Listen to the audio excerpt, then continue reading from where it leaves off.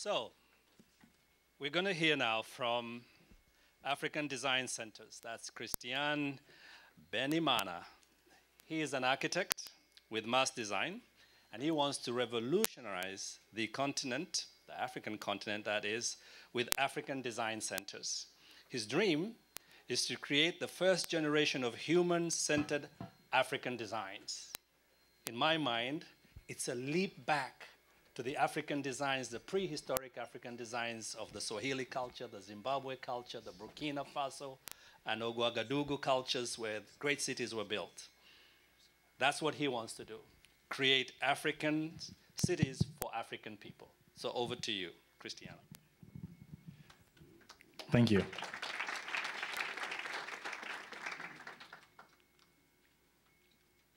The slides are not good. Okay, cool. Thank you. I'm an African architect educated in China. Why China? Because my country didn't have a school of architecture until 2008. Plus, how many other African architects do you know? That's right. Italy alone, it's not clicking. Italy alone is estimated to have 4 times the number of architects the entire continent of Africa has. So to become one of the architects, I had to study abroad on a scholarship. The amount of transformation I saw in China was incredible, but I also saw serious problems. Like some of, I'm sorry, I'm having troubles with the clicker. It's not going fast enough.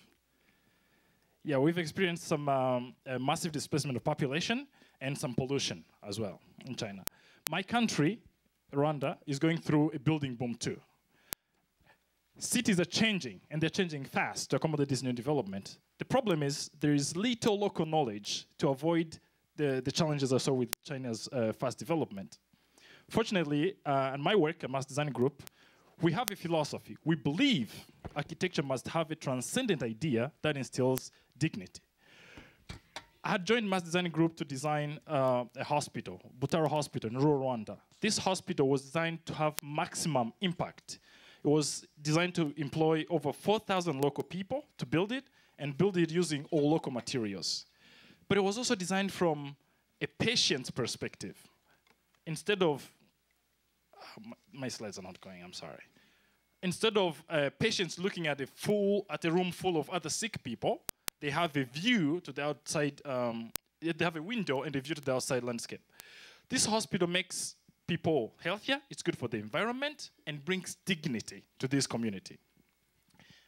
I'm sure this impact-based human-centered design approach is the only way we're going to save African built environment. Because think about it, Africa's urban population is going to reach 1.2 billion by 2050. We have to create the first generations of human-centered African designers to build Africa of the future. Why? Because my country is the fastest, most densely populated in Africa. It needs the first generation to help design and build,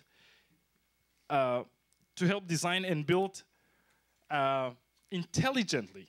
They estimated almost 100,000 housing units we need per year for the next 5 years to house our urban population by 2020.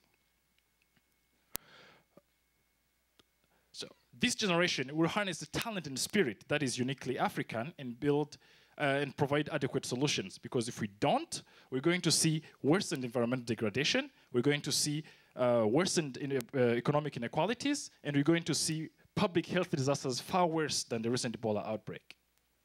To have a community a whole community of human-centered African designers, the African Design Centers are the solution. They're going to build this creative leadership by selecting the most promising graduates and offer them a real project fellowship intensively for 2 years. With the commitments and partnerships that allows for a 10-year plan, we can graduate 2,500 graduates, employ and train over 200,000 people, and create over 10 million value-added jobs. Time is now to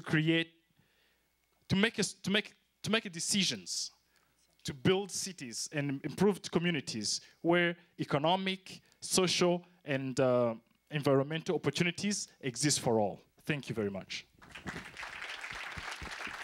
Thank you, thank you. Thank you very much, Christian. Thank you, that was great. Thanks a lot. So there you are, Back to the Future.